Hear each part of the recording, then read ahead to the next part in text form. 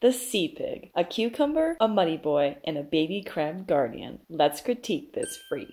Today's creature is the sea pig. There are a couple species of sea pigs, but the most famous one is Scotoplanes globosa. I gotta say, these animals are named perfectly. Sea piggies have a slight pinky tone to them and muck around in the deep, deep sea floors across the globe feasting on detritus. Detritus is another way of saying decaying organic matter, which is another way of saying dead things, or poop. They eat using their 10 tentacles to find tasty little particles in the mud and bring it to their mouths. What's really weird is they appear to use their tentacles in pairs and alternate between the pairs. Do you see his little tic-tac legs? These appendages are called tube feet, which sea pigs can pump water in and out of to inflate or deflate to move around. The long tubes sprouting from the back are also tube feet. Sea pigs are a type of sea cucumber. While most sea cucumbers have tube feet, the sea pigs are a little special in that his are a lot longer and actually prop his little plump microwaved hot dog body off the floor. And because his rockin' bod, which is about 6 inches long by the way, is full of water at a certain pressure, removing a sea pig from the depths will cause him to melt and subsequently perish. Now, sea pigs are sea cucumbers, and I don't want to spread rumors, but sea piggies might have the ability to breathe out of their anus, or for the common folk, the butthole.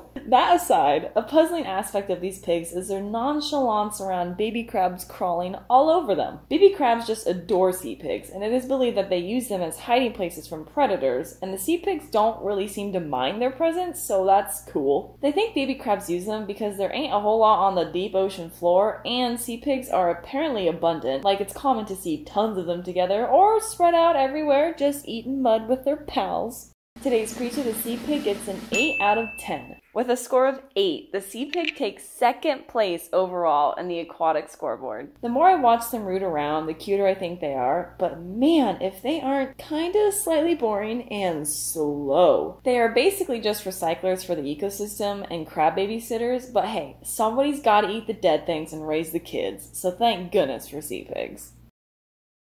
See you later, stinkies!